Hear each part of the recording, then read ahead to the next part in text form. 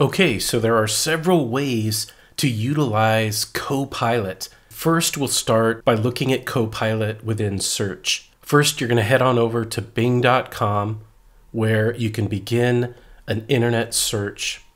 You can do this in any browser. Once you're here, you'll see the link to Copilot at the top, or in your search query, you can click on Copilot off to the right to begin conducting your search with Copilot. Or we can simply click on Copilot and jump to that interface. All right, so we're now in Copilot in the browser. First thing you'll see is you get to choose a type of conversation. Do you want it to be creative, balanced, or precise?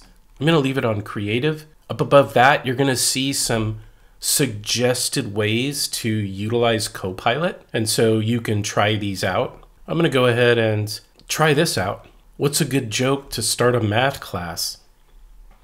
So we'll click on this and see what it comes up with. All right, so you can see it's coming up with several little jokes, and we can use these ideas, or we can continue to have an interaction because this is essentially a chatbot. So we have some suggested questions we could ask, like, do you have any more jokes? What's the most famous equation in mathematics? Or you can ask your own questions. Now, if you want to start a new session, we're going to go ahead and click on this button to start a new topic. In this case, I'm going to ask it to create some writing for me. Create a list of talking points for a presentation on learning modalities. I'll go ahead and click send, submit. And look at that. Copilot begins drafting up some talking points for me. I can take this and I can make it my own and use what I would like in the presentation that I am designing. Notice here that it also gives you references on where the information came from. Right here, I can click copy to copy this and paste it into another document. I also have an export option. Now, notice here at the top, this says your personal and company data are protected in this chat. So this means that when you're using Copilot, the data is private. It will not be shared with third parties. This is important. So if you're using the Edge browser, we recommend that you sign into the browser as shown over here at the top left. You can see that I'm signed in with my work account. If you're not signed in with a work account and you're using a personal Microsoft account, your data will not be protected. Another way to use Copilot is to have it generate images for you. For example, create an image of a happy student using a laptop in a classroom. The style should be similar to anime. Submit. Let's see what we get.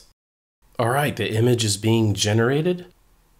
And look at that. We have 4 options to choose from. And we could further refine this.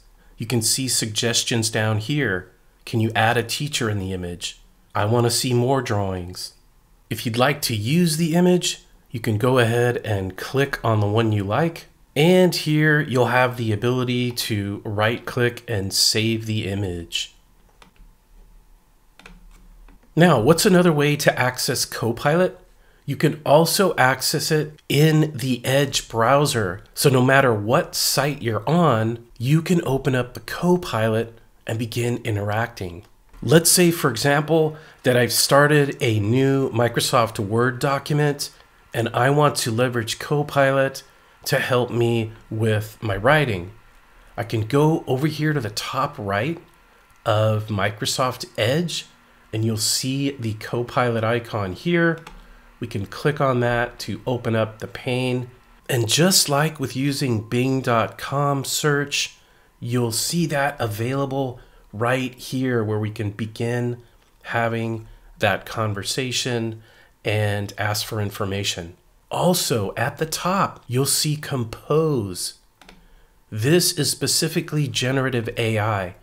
So with Compose, we can use this to help generate text, whether it's a list or a paragraph or an email you're sending. So here I'm going to go ahead and ask it, write a recommendation letter for a colleague who is applying for an IT management position. We can set the tones. We can make this professional, casual, enthusiastic. The format we can set here, and we can decide the length. I'm going to keep this short for now and generate draft. And there it goes, generating a draft for me of a recommendation letter. Now here's the cool thing. We have a copy button here, but we can also come down here and click add to site. So I can put my cursor on my Word document and click add to site. All right, and there it is. I can now modify this and make it my own. Well, all right, so those are some ways you can utilize Microsoft Copilot. Soon, Copilot will be embedded throughout all of the Microsoft 365 apps, including Teams, Microsoft Word, PowerPoint, etc.